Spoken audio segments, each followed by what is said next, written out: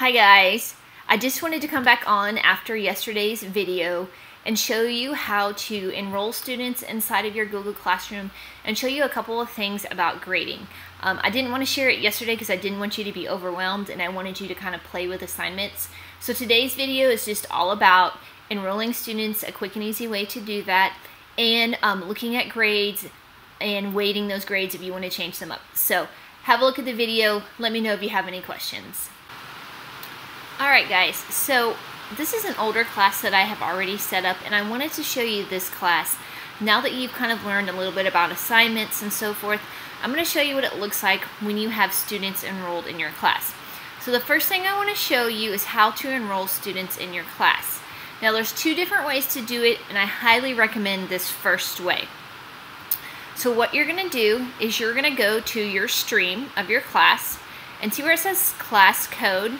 You can expand that. And what I would do is I would copy this class code and then I would make a Google Doc.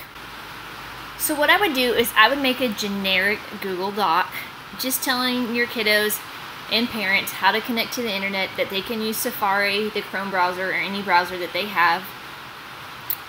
Tell them to go to classroom.google.com. Here's your email address, because inevitably they always forget what their email address is, their password. And then I always put this in here because I've had lots of parents try to sign into their kiddos' accounts and they don't realize that they can only sign in with their students' accounts. And then we talk about the plus sign. We may even need to highlight this because I think that's important. Maybe they don't see that. And then the unique code. So once you have that unique code, once again, you're going to copy it and then you'll paste it right there. And now they can log in to Google Classroom. Now, there's a second way to do it and it's kind of tricky, but if you want to do it that way, you can do it. So what you're going to do is you're going to go to people. I already have 3 people in my class, but what you can do is hit students and invite students, and then you can type in their email addresses here. Like I said, I would do it the first way, but if your school district wants you to just type in all your students' emails, you can do that as well. Now, also, if you are maybe on a team of teachers and you all want to have the same Google Classroom, what you can do is you can invite your partner teacher by inviting them there and put in their email address, and that way each teacher can post assignments and so forth. If you're a team teacher, maybe you want to have, your math teacher post assignments in the same classroom as well. Now, the second thing that I want to show you, or the next thing I want to show you, is under classwork. So if you look at my classroom, you can see that I have different topics or sections inside of my Google Classroom. And so that allows me to kind of divide up each topic that I'm teaching. And so to do that is really easy. All you're going to do is go up to the Create button, and then you will hit Topic.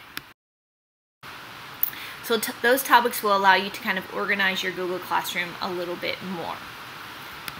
Alright, let's go ahead and look at one of our assignments so you can see what it looks like. So right now, once you have students enroll inside the classroom, you can see that 0 people have turned in and 3 people were assigned that assignment. Okay, let's go look at another one here. Here we go. This is a good one to look at.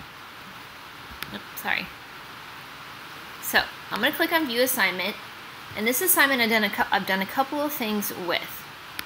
Under the instructions, you can see that I attached a Google Doc, and it has a couple of questions on it, and then I also inserted a video. On yesterday's video, I put a link on connecting a YouTube video in here so they can watch a video and then work on a problem. So that's what I did here. Now if I go to student work, I have a live view of everyone's work. So I can click on this person. I can see exactly what they've done so far. If I want to go ahead and give this kiddo, some feedback now before they've turned it in, I can do that as well by adding a private comment. I can tell them good job, keep working. And I can also click here and give them a grade that way. So I'll go ahead and give her a 100. Once I've given her a grade, I'm going to hit return, and then that will send that assignment grade to that kiddo. All right, let me show you a couple more things just to get you through here. So under grades, you can see all of the assignments that I have posted throughout the entire class. I can see that this one is already done, and I can see the grade. So this is just a good quick screenshot of everything that you have assigned to kiddos, and who's turned in and who's missing and so forth. All right, now once again on my stream, I can see all the assignments that I've posted. I posted a reminder here with a video and so forth, and this is what it looks like when a student comments. So I wanted to show you a couple more settings when it comes to grading. So right now I'm in the grades tab. Here's my stream. I go to grades and I come over here to the settings wheel. I can change a couple of things. So I could change the name of the class if I wanted to. But I want you to look at this grading. So when I taught middle school, I know that my grades were weighted differently. So if you come over here, you can click here and you can do weight it by category. And you can change the weight of the grades depending on that. And you can also show your kiddos what their current grade is. I think that's really great because I think the middle school and high school kids want to know what their grade is. And then you can add your grade categories and tell how much. So, you know, tests sometimes are 50% and so forth. And then you keep adding that. So I wanted to show you that last little feature before I signed off.